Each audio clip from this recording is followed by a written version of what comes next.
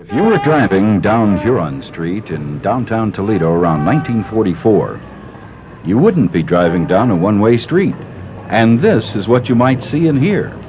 These people are WSPD radio people filing out of 136 Huron Street, now the new home of public broadcasting in Toledo, Channel 30.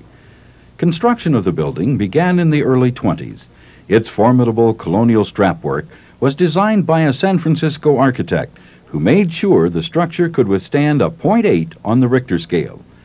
Serving as an office building and then as a bank building, it was owned by the National Supply Company, when in 1938 it was purchased by the Fort Industry Company, the foundation for the present Storer Communications Incorporated, the parent company of WTVG 13 Strong. Fort Industry donned the building Broadcast House, as it would soon house their WSPD radio operation. By 1940, the building was renamed the J. Harold Ryan Building after this gentleman.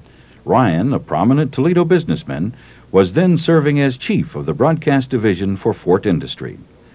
The nation became hooked on radio in the 40s, and through these studios and control rooms, Toledoans enjoyed their favorite show. WSPD's Homemakers Institute, conducted by Norman. Commercials. Chesterfield, here you are, sir. And the news with Jim Ubelhart. WSPD. And many a Toledo evening could be spent listening and jiving to the big band sounds live from the Shalimar Room at the just around the corner Commodore Perry Hotel.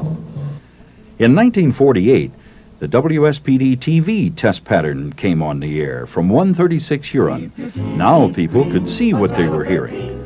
Some of the earliest local remotes were the first telecasts of baseball in Toledo from Swain Field, home of the Toledo Mud Hens. And most Toledoans today still remember Frank Vinner's Weather in the Weathercast right outside the front door. For almost 40 years now, 136 Huron Street has served as an earmark to entertain, educate, and enrich the lives of our community. The faces and the names have changed, but the commitment has not. WSPD, now WTVG, was privileged to serve this public interest from these hallowed halls for many years. It is with pride and pleasure through the J. Harold Ryan Building that the legacy is passed on.